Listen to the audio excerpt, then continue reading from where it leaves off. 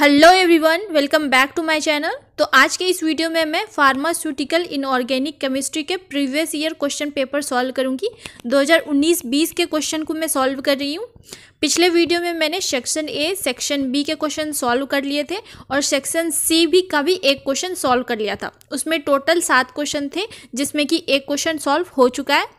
तो आज के इस वीडियो में मैं बचे हुए 6 क्वेश्चन को सॉल्व करूंगी। अगर आपने अभी तक वो वीडियो नहीं देखा है तो आप उसे एक बार ज़रूर देख लें।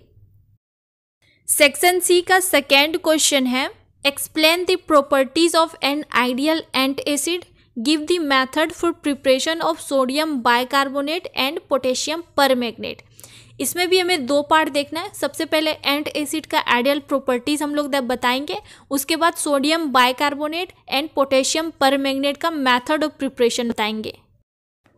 एंटासिड एक मेडिसिन होता है जो कि स्टमक के एसिड को न्यूट्रलाइज करता है and indigestion and heart burn में रिलीफ करता है। ये लिक्विड या च्यूएबल टेबलेट के फॉर्म में आती है, जिसे हम फार्मेसी से बिना प्रिस्क्रिप्शन के भी खरीद सकते हैं। आइडियल प्रॉपर्टीज ऑफ एंटासिड, यानी एंटासिड का जो काम है उसे वही करना चाहिए, उसका कोई साइड इफेक्ट नहीं होना चाहिए।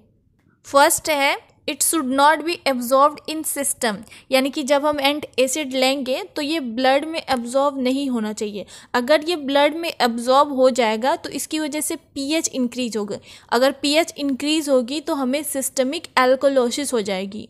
सेकेंड है, it should not liberate CO2 ये लिबरेट नहीं होना चाहिए। अगर हम एंटासिड लेंगे तो CO2 लिबरेट होने की वजह से इसमें हाइपर एसिडिटी हो सकता है, हमारी बॉडी में हाइपर एसिडिटी हो सकती है। थर्ड आइडियल प्रॉपर्टीज़ है, it should not be laxative, ये लैक्सेटिव नहीं होना चाहिए। अगर ये लैक्सेटिव होगा तो उस वजह से हमें कॉन्स्टिपेशन हो सकती है। It should not be costly, ये कॉस्टली भी नहीं होना चाहिए। It should not interfere with absorption of food, जब हम लोग फूड खाएंगे और एंटासिड भी लेंगे तो ये इनडाइजेशन नहीं होना चाहिए इसकी वजह से। 6 है, इट हैज़ क्विक एक्शन, इसका एक्शन फास्ट होना चाहिए। एंड लास्ट है, it should not interfere digestion में इसका कोई इंटरफेयर नहीं होना चाहिए। नेक्स्ट हम लोग देखते हैं method of preparation of sodium bicarbonate. इसमें हम लोग 2 मेथड पढ़ेंगे।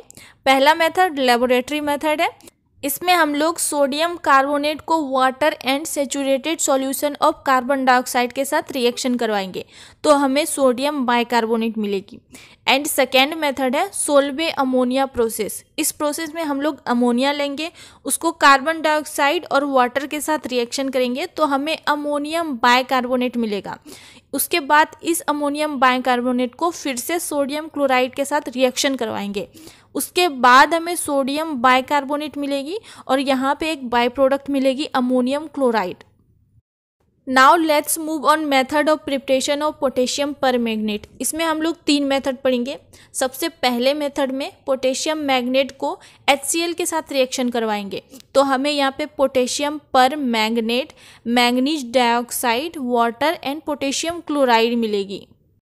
सेकेंड मेथड में हम लोग फिर से पोटेशियम मैग्नेट लेंगे, लेकिन इसे इस बार कार्बन डाइऑक्साइड के साथ रिएक्शन करवाएंगे तो यहाँ पे हमें पोटेशियम परमैंगनेट मिलेगी, पोटेशियम कार्बोनेट मिलेगी एंड मैंगनीज डाइऑक्साइड भी मिलेगी। पहले में हमने पोटेशियम मैग्नेट को HCl के साथ करवाया था, सेकेंड में हम लोग पोटेशियम मैग्नेट को कार्बन डाइऑक्साइड के साथ करवाएंगे। थर्ड मेथड में हम लोग फिर से पोटेशियम मैग्नेट लेंगे और इसे इस बार क्लोरीन के साथ रिएक्शन करवाएंगे तो हमें पोटेशियम परमैंगनेट मिलेगी एंड पोटेशियम क्लोराइड मिलेगी।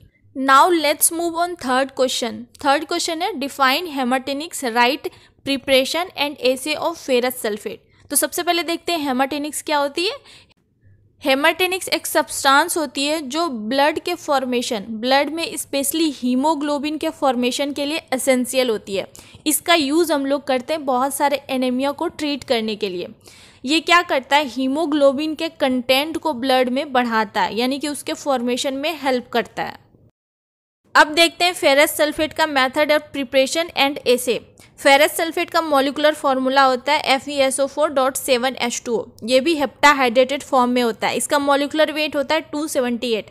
मेथड ऑफ प्रिपरेशन में हम लोग दो मेथड पढ़ेंगे। सबसे पहले मेथड में फेरस ऑक्साइड को रिएक्ट करवाएंगे सल्फ्यूरिक एसिड के साथ, तो हमें हाइड्रेटेड फेरस सल्फेट मिलेगी, यानी कि FeSO4 और वाटर मिलेगी।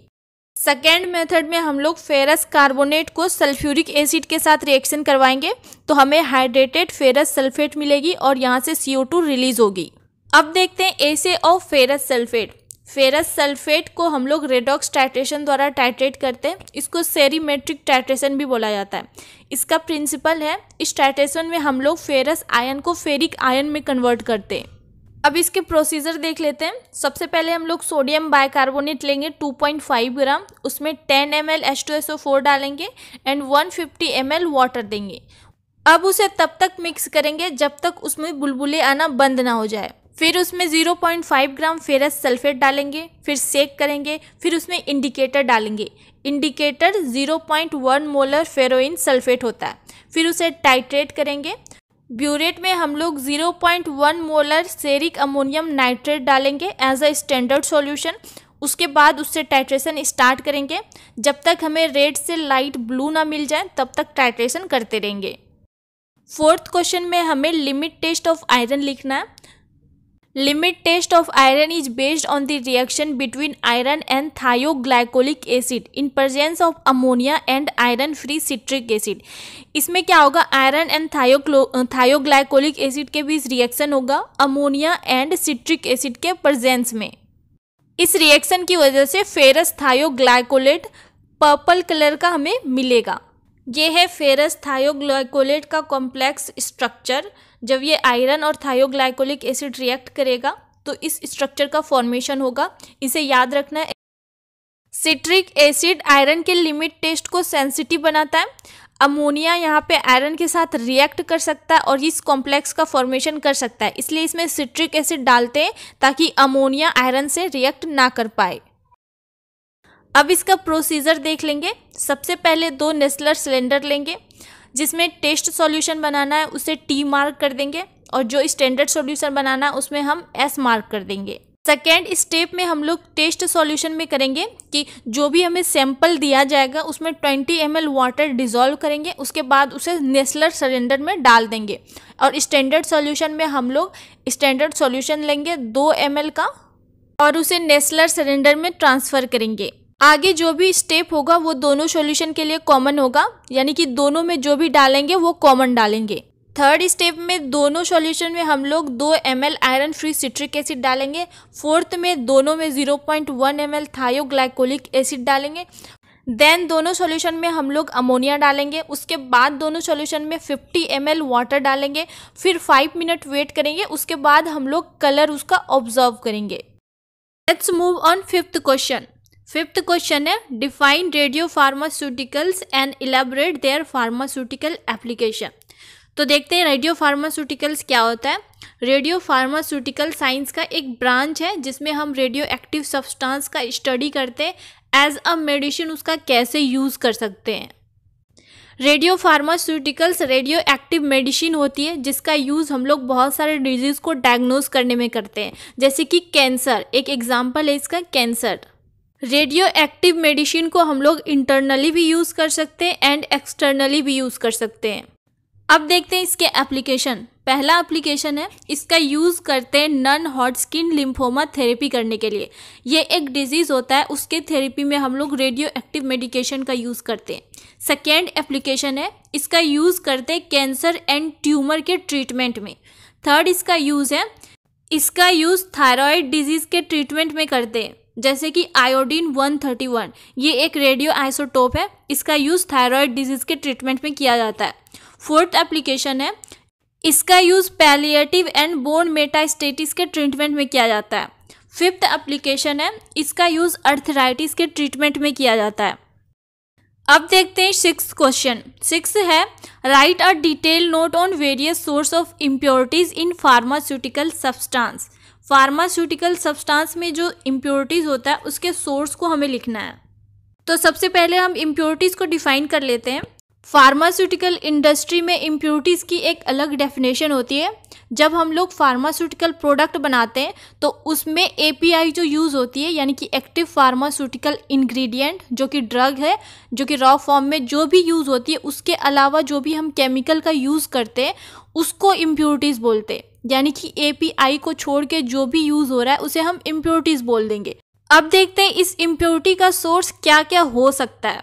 तो सबसे पहले है रॉ मटेरियल। रॉ मटेरियल भी एक इम्प्योरिटी का सोर्स हो सकता है। कैसे? जब हम लोग कोई मटेरियल यूज़ करते हैं तो उसमें से उसके अलावा और बहुत सारे कंपाउंड पाए जाते हैं जो कि मिक्सचर होता है, इसलिए रॉ फॉर्म में भी ये आ सकती है। सेकेंड सोर्स है इक्विपमेंट। जो भी हम लोग इक्विपमेंट यूज़ करते हैं फार्मास्यूटिकल प्रोडक्ट बनाते समय, तो उसकी वजह से भी इम्प्योरिटीज आ सकती है। थर्ड है माइक्रोबियल कंटामिनेशन, ये भी इम्प्योरिटी का एक सोर्स हो सकता है। फोर्थ है इंटरमीडिएट, मतलब कि जो भी हम लोग सिंथेसिस कर रहे हैं, जो भी बना रहे हैं प्रोडक्ट, उसमें जो इंटरमीडिएट आता है वो भी हो सकता है इम्प्योरिटी का सोर्स। फिफ्थ है सॉल्वेंट यूज़, जो भी हम लोग सॉल्वेंट उस प्रोसेस में यूज़ कर सकते हैं वो भी हो सकता है कि उसके वजह से भी इम्प्योरिटी आए। सेक्शन सी का लास्ट क्वेश्चन है explain various methods for adjusting isotonicity. Tonicity को एडजस्ट करने के लिए हम लोग यहाँ 4 मेथड पढ़ेंगे। सबसे पहला है क्रायोस्कोपिक मेथड, जिसे फ्रीजिंग पॉइंट डिप्रेशन मेथड भी बोलते हैं। सेकेंड है sodium chloride equivalent method. Third है white Vincent method and fourth है स्प्रॉल्स मेथड। क्रायोस्कोपिक मेथड में हमें यह फॉर्मूला याद रखना होता है, percentage weight upon volume of adjusting substance equals to 0.52 minus A upon B.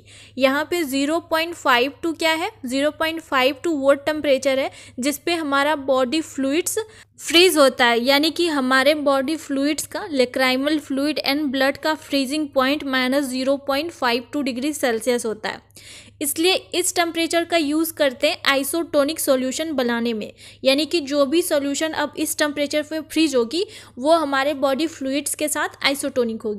तो इस फॉर्मूले का यूज़ किया जाता है आइसोटोनिक सॉल्यूशन बनाते टाइम। जो भी सब्सटेंस उसमें डाल रहे हैं उसमें कितनी क्वांटिटी में होना चाहिए उसे कैलकुलेट करने के लिए इस फॉर्मूले का यूज़ किया जाता है। इस फॉर्मूले में ए होता है depression in freezing point due to unadjusted solution या सब्सटेंस, एंड बी होता है depression in freezing point of 1% volume of adjusting substance, और 0.52 फ्रीजिंग पॉइंट है ब्लड का और लेक्राइमल सिक्रीशन का। सेकेंड मेथड है सोडियम क्लोराइड इक्विवेलेंट मेथड, जिसको टॉन्सिस इक्विवेलेंट भी बोलते हैं। ड्रग का सोडियम क्लोराइड इक्विवेलेंट वह अमाउंट होता है जो कि 1 ग्राम ऑफ ड्रग ऑस्मोटिकली के इक्विवेलेंट होता है। ये इसका फॉर्मूला है E equals to 17 into L iso upon M। E यहाँ पे सोडियम क्लोराइड इक्विवेलेंट है और M यहाँ पे ड्रग का मॉलिक्यूलर वेट है। उसके बाद हम लोग आइसोटोनिक सॉल्यूशन बनाएंगे जिसमें कि 0.9 होता है सोडियम क्लोराइड का कंसंट्रेशन, जो कि बॉडी फ्लूइड्स के आइसोटोनिक होता है, और यहाँ पे E सोडियम क्लोराइड इक्विवेलेंट होता है और X क्वांटिटी ऑफ ड्रग होता है। थर्ड मेथड है व्हाइट विंसेंट मेथड। इस मेथड में हम लोग सफिशिएंट क्वांटिटी में वाटर डालेंगे ड्रग के अंदर जिससे कि आइसोटोनिक सॉल्यूशन बन जाए। उसके बाद इस आइसोटोनिक सॉल्यूशन को हम लोग ड्रग सॉल्यूशन में डालेंगे फाइनल वॉल्यूम के लिए। जो भी वाटर सफिशिएंट क्वांटिटी में हम लोग ड्रग के अंदर डाले हैं आइसोटोनिक सॉल्यूशन बनाने के लिए, उसकी क्वांटिटी को डिटरमाइन करने के लिए हम लोग इस फॉर्मूले का यूज़ करेंगे। V equals to W into A into 111.1। Fourth method है स्प्रॉल्स मेथड। स्प्रॉल्स मेथड को व्हाइट विंसेंट मेथड का मॉडिफिकेशन भी बोला जाता है। इसमें हमें इस फॉर्मूले को लिखना होता है W into E upon V equals to 0.9 upon 100। सो यहाँ पे सेक्शन सी भी हमारी कंप्लीट होती है। अगर आपको PDF नोट्स चाहिए तो आप हमारे टेलीग्राम चैनल को ज्वाइन कर सकते हैं, जिसका लिंक मैं डिस्क्रिप्शन बॉक्स में डाल दूँगी।